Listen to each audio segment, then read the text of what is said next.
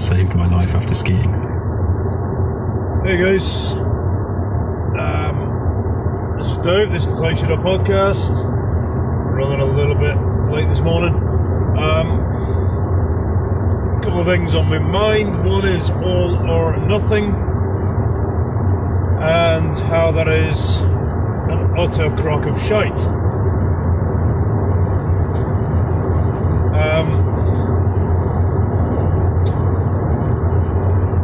Very often when I work with people,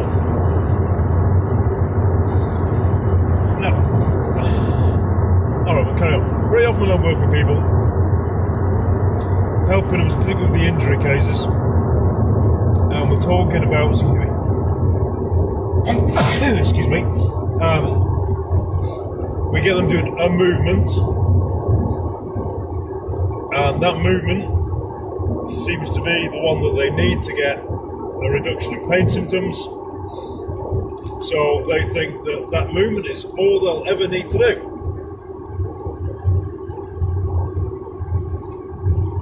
And they're wrong. We get people going to the gym or who've taken up fitness, and they start doing an exercise that might revolve around a limited number of movements. You know, they do one sport, be that, I don't know, running or tennis or whatever, a limited number of movements, and say, okay, well, that's all I need to do. We get guys who take up a sport competitively, be that kettlebell lifting, jiu-jitsu, and they think, right, kettlebell sport, all I need to do is jerk and snatch. Jiu-jitsu, all I need to do is jiu-jitsu and jiu-jitsu exercises. And that's wrong. That is wrong. Why? If we lived, I hate the cliche, if we lived as the hunter-gatherer, original Homo sapiens type settings, then yes, we'd probably get away with one singular form of training. And the reason we get away with one singular form of training is our active lifestyle would fill in all the other gaps for us. The fact that we would be walking, running, multi-directional movement, climbing trees, sitting, lifting, carrying, throwing, etc. would probably fill in all the gaps, and we would not end up with over-specialization issues. But we don't live that lifestyle, and I don't give a fuck how much rewilding you do, you ain't gonna live that lifestyle. One of my girls just got in touch. She does 5 hours a day. 5 hours a day on a train commuting to and from work. That's pretty extreme in my book, but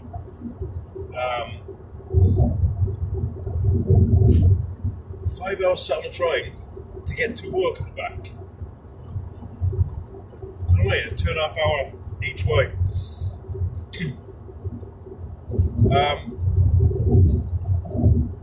That's going to leave a mark, you know?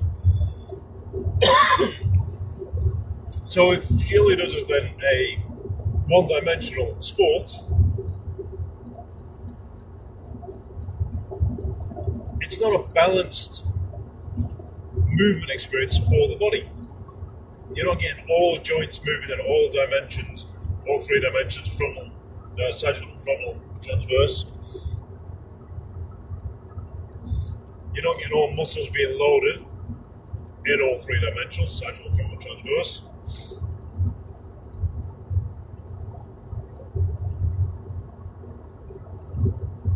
So you're not getting the full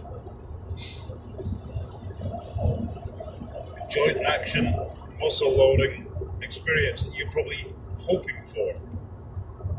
Yeah. The closest single movement I can think of, single activity I can think of, would be trail running.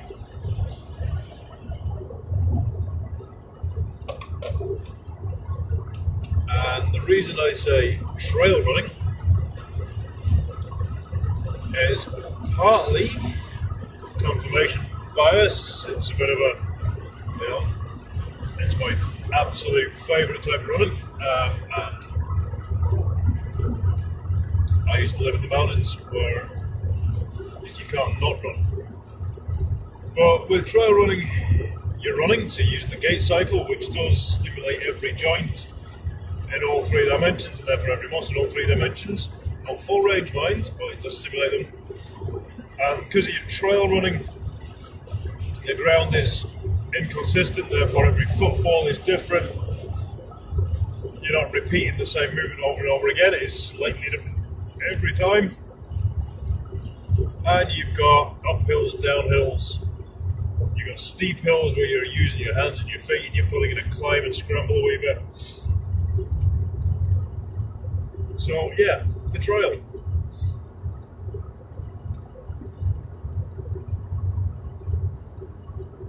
Combine trail running with a bit of martial arts and a bit of swimming, you're probably alright. But even still, it's limited thinking, isn't it? Limited thinking. So what I want you to think about, this is going to be a very short podcast today, by the way, I'm just not, don't know, head's not quite there. Limited thinking does not do you any favours. One of the biggest, most common issues I see, now the source of the issue could be anything, but it's a common issue, is people's hips don't extend very well. So-called glute weaknesses, so-called tight psoas. You could track it down to overly pronated feet, flat feet. You can track it to whatever number of reasons. But let's just say the reason is the hip doesn't extend very well because they don't have to, because they're sitting. And I'm not doing a sitting as a new smoking bullshit idea here, because again, that's limited thinking. This is just a for instance.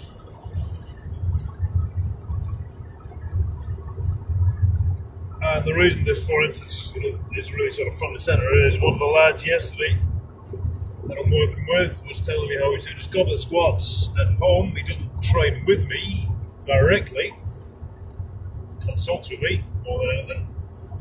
And he videoed himself, and he got a lovely 90-degree video from the side.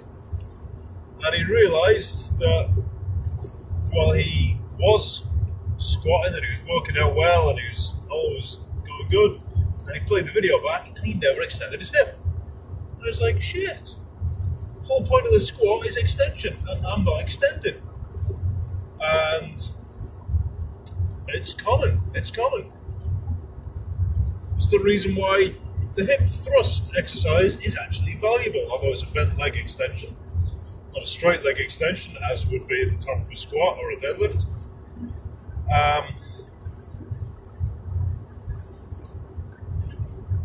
It's one of the reasons why I love the kettlebell swing so much. But again, kettlebell swing is a single tool with a single, it's not got a single purpose. The swing is a single movement. It's not all encompassing.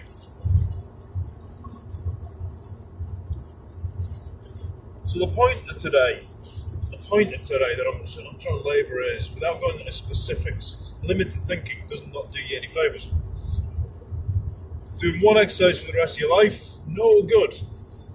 No good. Doing one stretch, one exercise system, no good.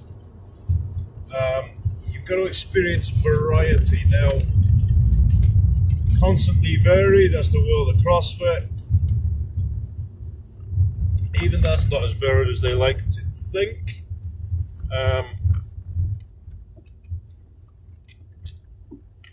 So, you know, real activities, not just gym stuff, not just going to exercise classes. Oh, hey, the tag's working again. Sorry, I'm just going through the toll gate there. My tag's not been working, and I figured out the reason. The reason is because I've re-registered the car because I live across the border now, and it's got a new bloody reg plate, and it's just been very, very complicated, the whole thing. But anyway, we're back. Single movement, single focus, single intensity. If you're specializing in a sport, then, and this is important, guys, and all the top level professional athletes know this, it's you poor sort of amateurs, you keen amateurs, you're the guys that seem to get fucked up the most. Over specialization sucks. Been there. I'm injured because of it. What you've got to do is, in periods of high competition, yes, you're specialised. Yeah, you do a peaking program going into it, you do the competition, everything revolves around keeping you as fit and healthy for that event. Immediately after that event, you have to do something different. You've got to do other things. Yeah? That's why my kettlebell sport guys have a lot of different exercises that they do. Of let's do other things program. Don't you do it, son. Look in your mirrors. He's alright, he looked.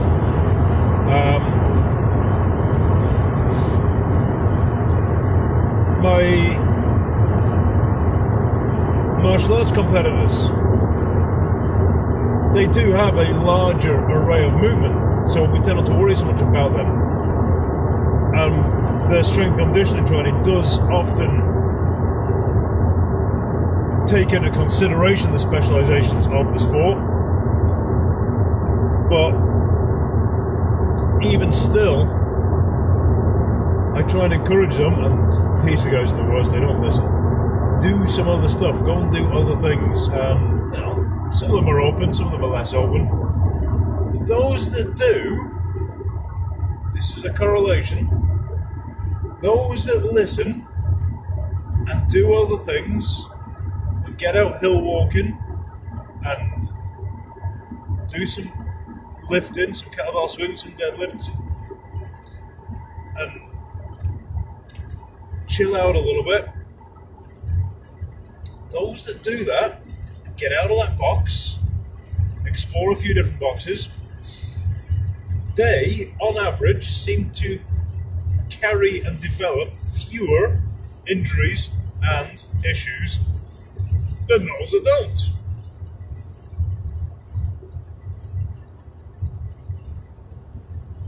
And all I can say here now, as a 42-year-old former, well, I've got 3 black belts, all striking arts. I've trained in a couple of different Japanese grappling arts. I've fell run, hill run, trail run, mountain biked, cycled, snowboarded, fought. I've done a fair amount, but a lot of my injuries came from a huge specialisation in the striking arts, while not taking that into consideration while doing my running and my cycling. Unlike a lot of the fighters, I became very anterior dominant, very weak in the posterior side, and fucked myself up. I'm also slightly stubborn.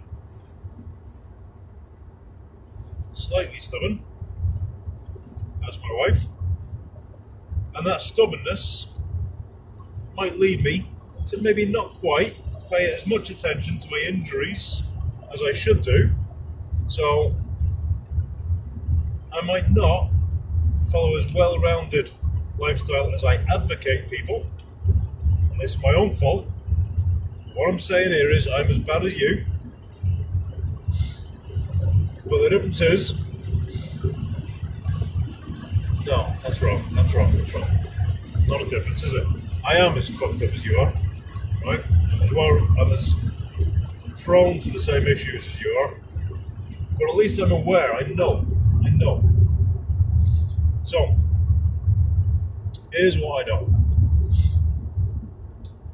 Specialization is for insects and athletes. You're not an insect, I hope.